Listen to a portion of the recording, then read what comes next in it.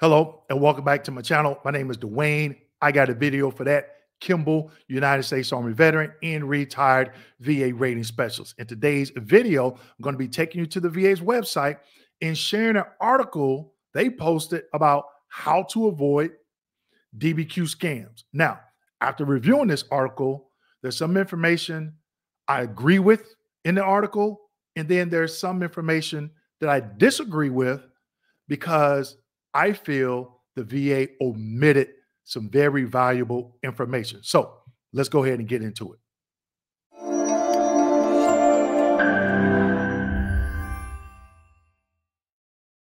Okay, everyone, today's video, the VA posted an article on their website, how to avoid DBQ scams. Now, before I get into today's video, make sure you click the link in the description section and get signed up for our educational webinar next month, how to win your VA claim. Now, again, the VA posted this article.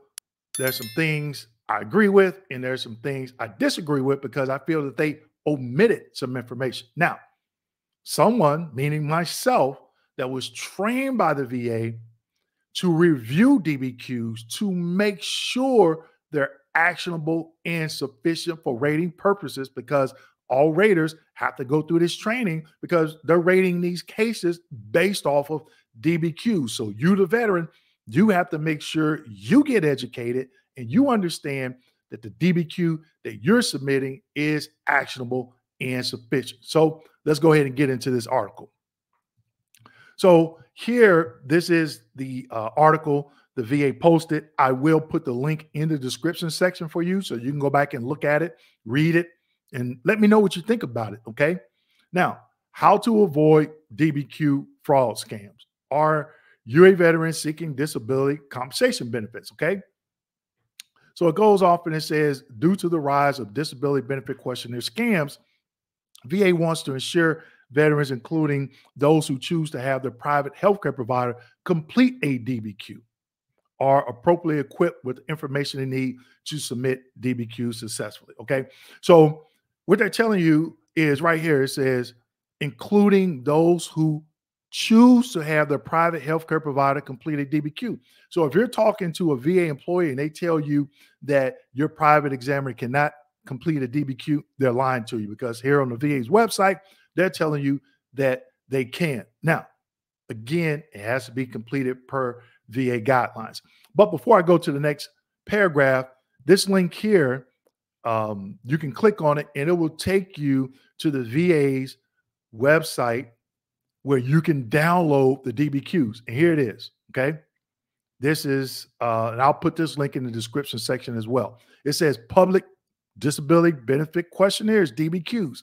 Now, you have to figure out, okay, which body system do I need? This separation health assessment DBQ, that is for active duty personnel only, okay? So right here it says benefits delivery at discharge, BDD claims. But then you have cardiovascular, dental and oral, okay? Ear, nose, and throat, genitourinary, gynecological, infectious disease, musculoskeletal, neurological, nutrition, psychological, respiratory, okay? Aid in attendance or housebound, SMCs, okay?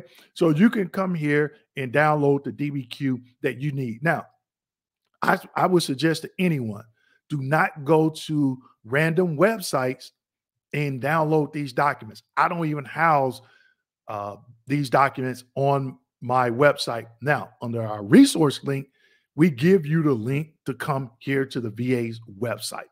That way you get the most updated documentation, or DBQ. All right, let's keep going.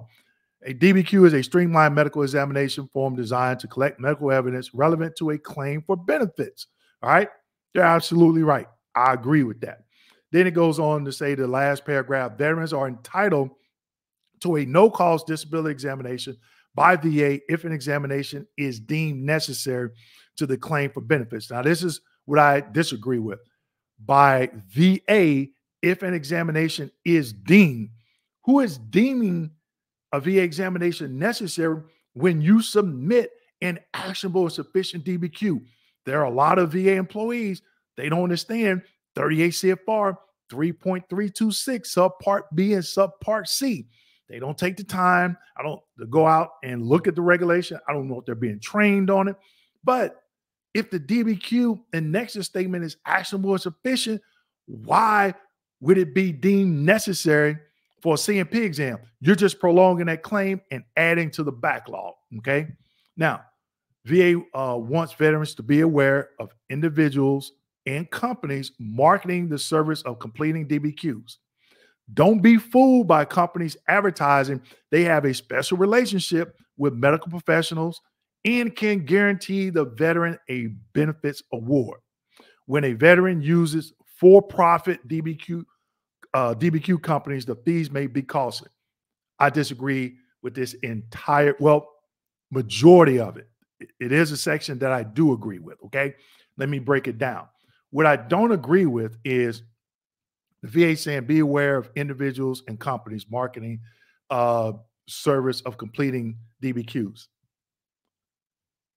You contracted with private companies like QTC, LHI, VA Service, meaning the VA, and they have billion-dollar contracts. Billion with a B. So you're marketing these companies because they got a contract. And a lot of those examiners are not doing it the right way. And we're going to get into that in a minute, meaning they're not completing these DBQs correctly and they're not being held accountable. Okay.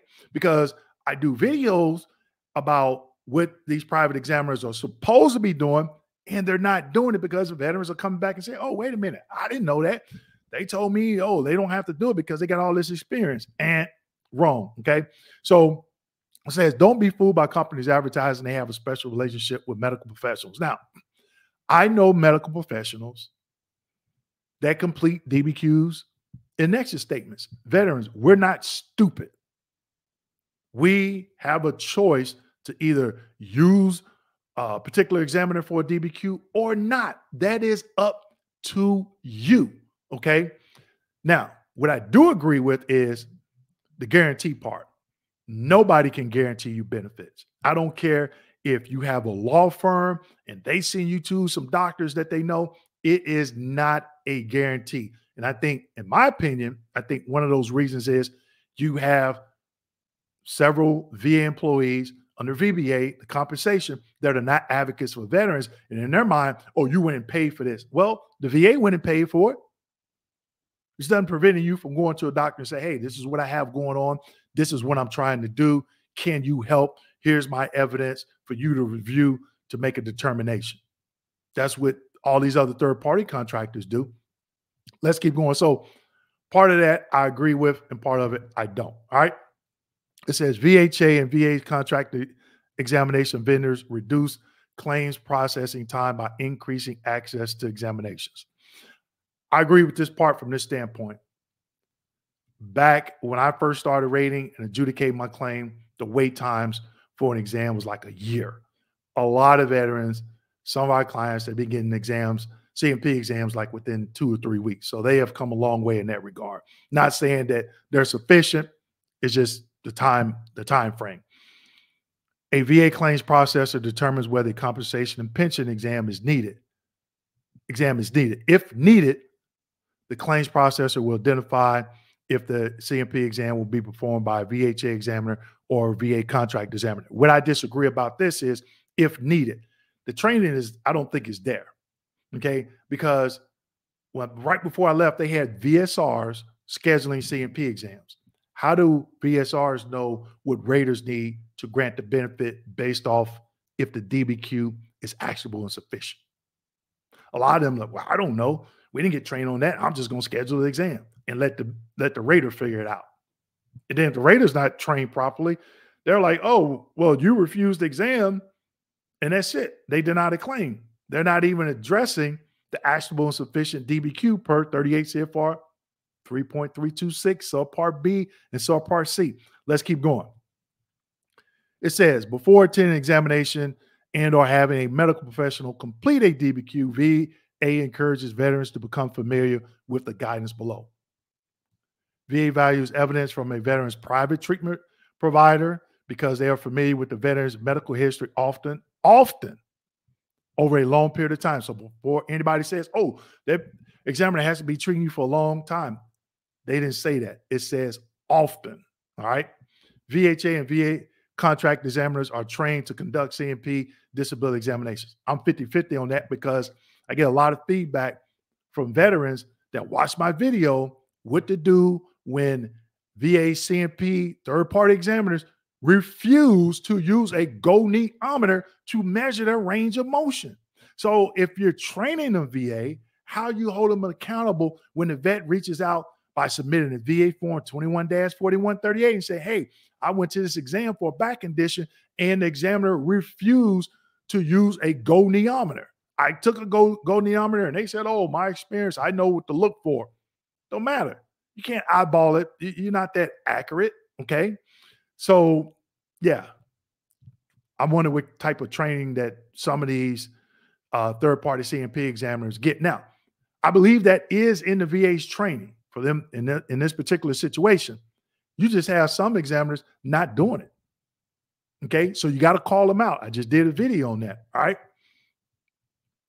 The use of VHA examiners and VA contract examination vendors reduce claims processing time by increasing access to examination. Okay, so they should say the same thing about public DBQs. Hey, these public DBQs are out there for you to use, and if you submit it and they're actually more sufficient, it can increase you getting a decision a lot sooner because no examination should be necessary under 38 CFR 3.326 subpart B, subpart C. So I know I'm going to get some people, oh, what about this or what about that?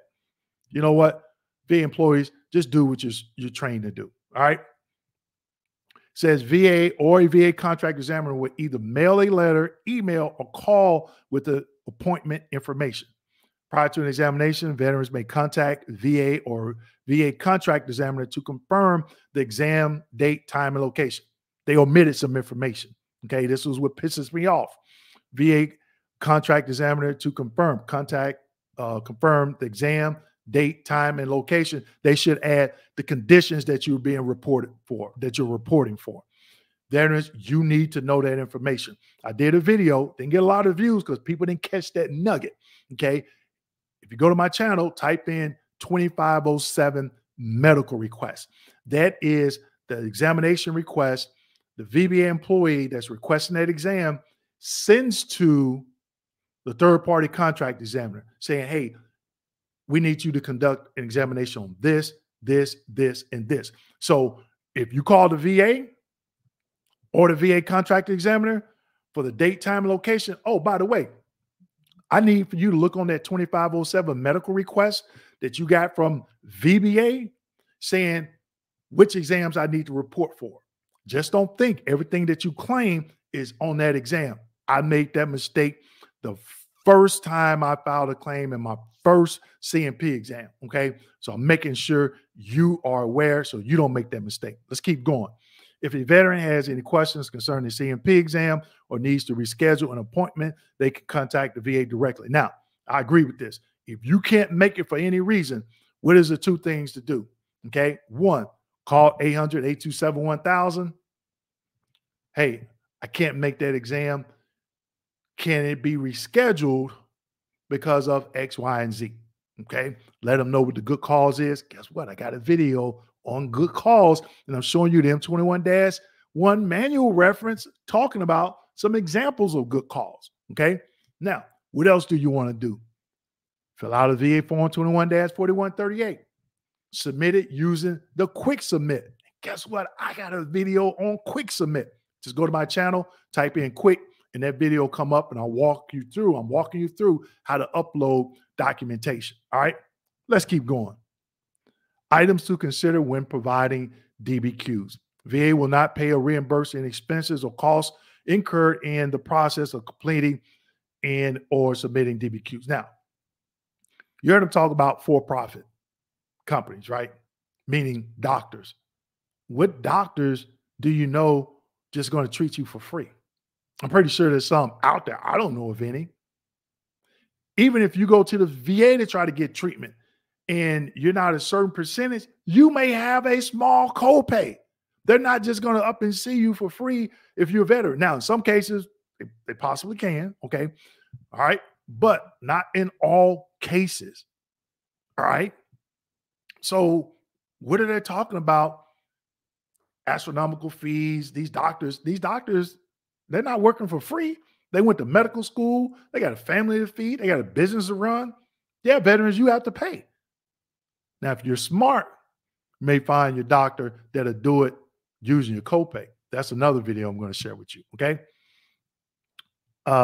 Let's see. All clinician information blocks at the bottom of the DBQs must be completed, signed, dated by the clinician completing the DBQ. They are right. I completely agree. When I was a VA rater and they were training us, we had to look for that. They're looking for that. Make sure it's accurate and complete. So I don't think that was a lot of information. I'm going to put the link in the description section to this article and the link to the DBQs, public DBQs. Just keep in mind, do not Google these DBQs and get them off some random website. Get them from the VA's website, and I'm going to share that link with you. Now, again, if anybody tells you your private doctor cannot complete a DBQ, they're lying. I just showed you information on it, and there's information in the M21-1 manual reference and other 38 CFRs. Also, if somebody tells you they can guarantee you benefits, I don't care if it's a lawyer. They're lying to you. Okay? If a straight shade tree VA claims agent, lawyer, VSO, whomever, think they know this process, tell you they can guarantee it, that's a red flag. Don't believe it. I don't even tell veterans, I guarantee it. You can have everything. I can look at something and say, wow, you dotted all your I's and crossed all your T's. You should be solid. And you submit it.